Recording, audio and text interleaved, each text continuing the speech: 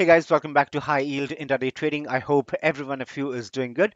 So before we start discussing today's topic, let me request you all to subscribe to my YouTube channel by clicking on the subscribe button here.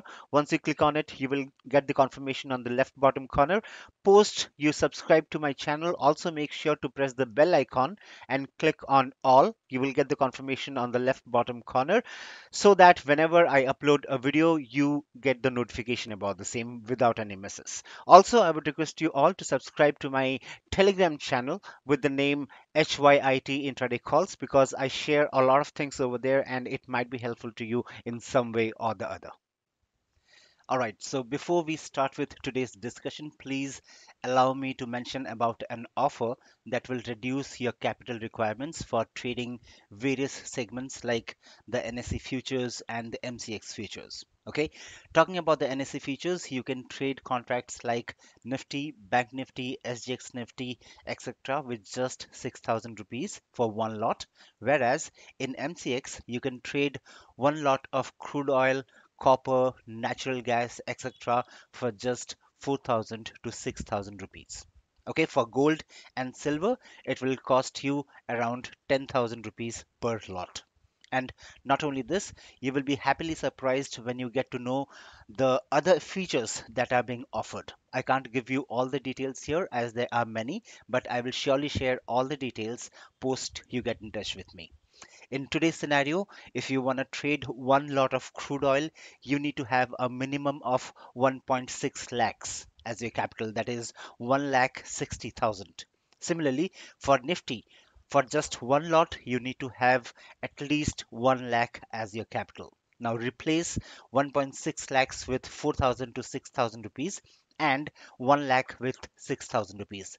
It does make a lot of difference to a retail trader like you and me, right? So that's the help I want to extend or offer. And if you are interested, then you can get in touch with me on the details that are being shown on the screen and we can take it forward.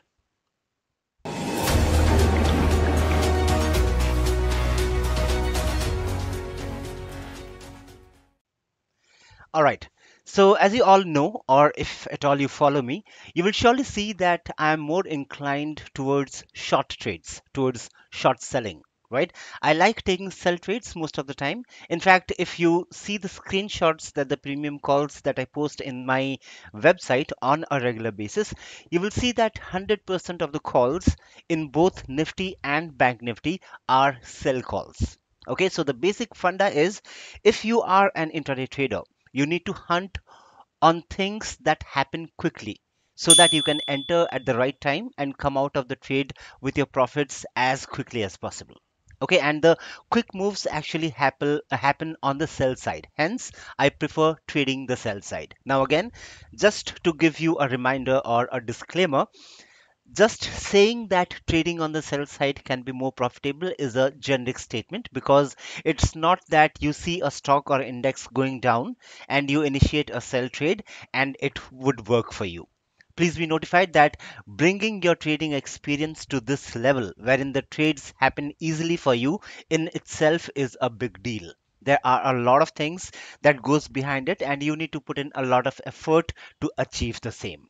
Okay, now having that said, in today's video, we will discuss about a very particular thing that a trader should take care of, especially if he or she is more into sell side trading, into short selling. Okay, and also what are the things that you need to take care of so that you don't get trapped when you are in the short trade. So the thing that I'm talking about is a bear trap. Okay, so firstly, let me explain real quick what a bear trap is. Okay, well, bear trap is a situation that is created by the bulls on the charts that will look as if the stock prices will go down or the stock is about to break down. But on the contrary, the stock prices will actually move up. So if I explain this technically in terms of support and resistance, then what the bulls will do is they will make the price breach or break a particular support area or a support zone. So once the support is breached, it's obvious that the bears will show their interest in initiating a sell trade, right? So post the bears initiate the sell trade, The bulls will start taking the prices up, and from there, the prices will keep moving up further. So what's happening here is that the bears are trapped. Hence, it is called a bear trap. Okay, so this is a layman's understanding, and I hope you got the explanation about bear trap and what a bear trap is. Okay, now another perspective that should be known to avoid the bear trap is the kill candle. Remember, kill candle is the most important candle which you need to figure out on the charts. Okay, so basically, kill candle is a bearish candlestick. That is a red candlestick that forms near the support area or breaches the support area. So basically, this candle, the red candle, the kill candle, kind of confirms that the stock has faced a breakdown.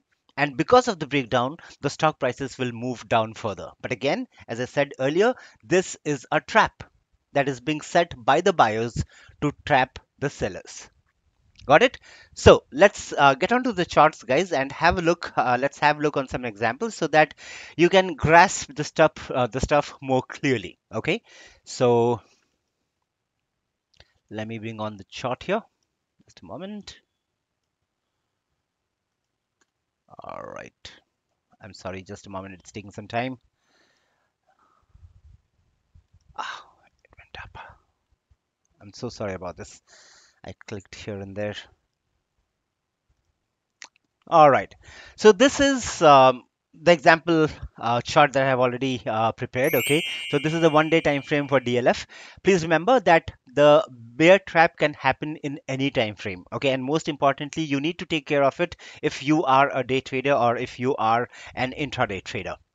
Okay, so like the bear trap can happen in 5 minutes, in 15 minutes, in 30 minutes, in 45 minutes, in 1 hour, in any time frame. So I have taken the 1 day time frame just to explain the stuff for your understanding, to know what exactly a bear trap is, how to find out the kill candle, and what action do you need to take once you find out the kill candle. Okay, so here it is. So what you see here, this red candle, the big red candle that you see here, is the kill candle. Okay, now what exactly is happening here? As I said, the kill candle will show the sellers that the support has been breached. And if you see the left hand side of the chart, this line, the green line that you see, has been working as a very strong support, right? It took a support here, it tried breaching the support, it was not able to, it went up further, again came down to the same spot, tried breaching the support, it was not able to, and the prices again moved up, right? So the support was being tested for 2 times, so it becomes for sure a very strong support. And in the third attempt, as you can see here, this red candle breached the support and closed below it. So basically the support was breached. Now this is the point where the sellers will show interest, right? They will anticipate that the script price might fall further, and this is where the game starts.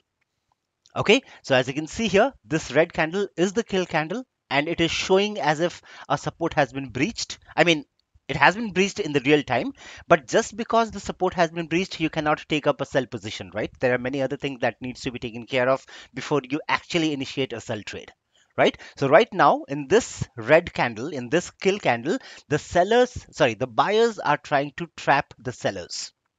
Okay, and eventually, as you can see here, it came down for a while, and then it started the up move, and it kept moving up further without any stoppage, right? So this is called as a bear trap, wherein the bears are trapped by the buyers or the bulls. Okay, now another perspective of it is, how do we avoid falling into the trap? Well, it's very easy, and that is something which I have been telling since a long time. So when the support is breached, whenever you see that a kill candle is being formed, it is a trigger for you to be more careful. It is not a trigger, it should not be a trigger for you to get ready for a sell trade. Okay, there is a lot of difference between two statements. Okay, getting ready to initiate a sell trade and getting more careful. Okay, in this case, whenever you see a kill candle, it is very important for a trader to become more careful. Okay, and how to avoid this trap? Well, it is simple.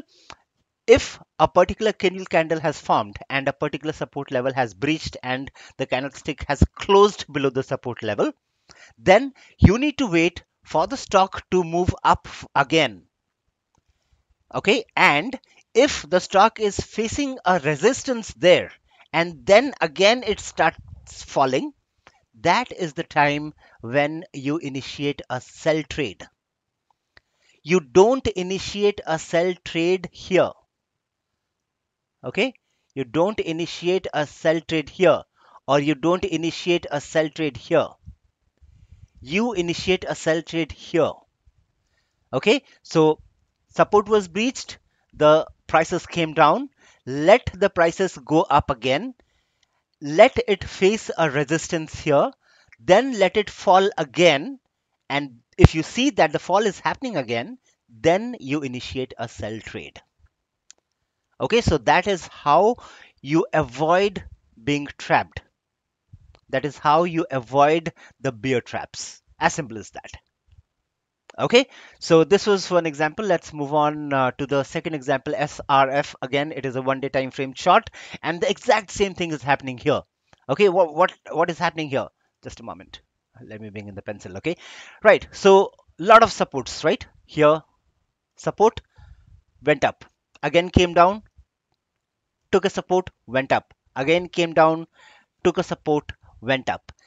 It was the fourth attempt when the support was breached and the candlestick closed below the support level, right? So this is the red candle, this is the kill candle, and this is where the buyers are playing the game.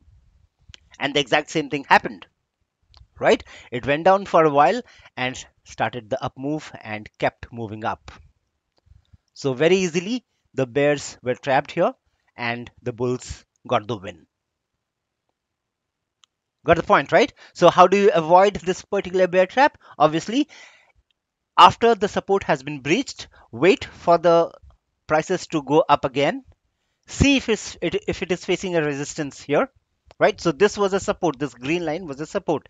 But after it has been breached in the downside, the same support becomes a resistance. Now, these are very basic stuffs. I'm just making sure that I don't miss a point. That is why I'm explaining it. But I expect everybody to be aware about these basic stuffs, right? So if you have a support line, that is the green line, and if it is breached in the downward direction, then the same support line becomes the resistance for the stock.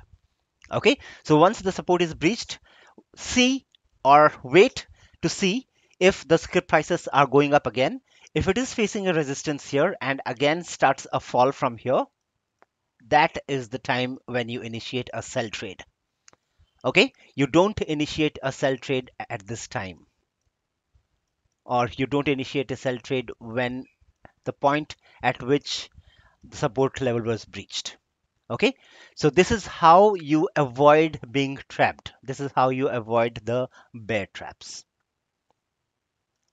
Okay, again, just to repeat, these kind of situations can be seen in all the time frames. Okay, again, just to repeat, I'm more concerned about the day traders, because if you are into day trading, we really get very less time to manage all our things. And in intraday trading, as you all know, there are a lot of things that needs to be managed within a specific time period.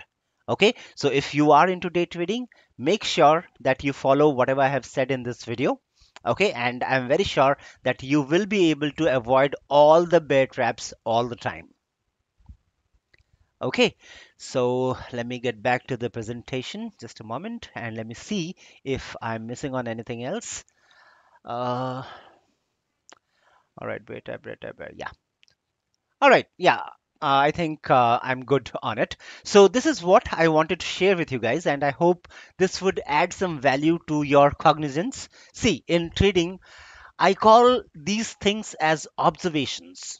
Okay, the teeny mini bits of what's happening on the charts are the things that you need to observe very closely, and in order to know what might happen in the upcoming minutes or hours or days. Okay, so the more good you are with the observations, the better the tradings will get for you. As simple as that. Okay, so that's all from my end, guys. And for the guys who have not watched my previous video, I have put in the video card on the top right corner of the video, the I symbol that you see there. You can click on it and watch my previous video. And as always, would request you all to like and subscribe to my YouTube channel. And also, please do not miss the ending of this video, as you will get to know more about HYIT that might be helpful to you in some way or the other. And please feel free to ask your questions or queries, if any, in the comment section, and I will surely reply back to them. And also, please do not forget to like this video if you liked it. So that's all from my end, and I will see you all later. Hope you all will stick back. Happy trading and take care of yourselves. Bye bye.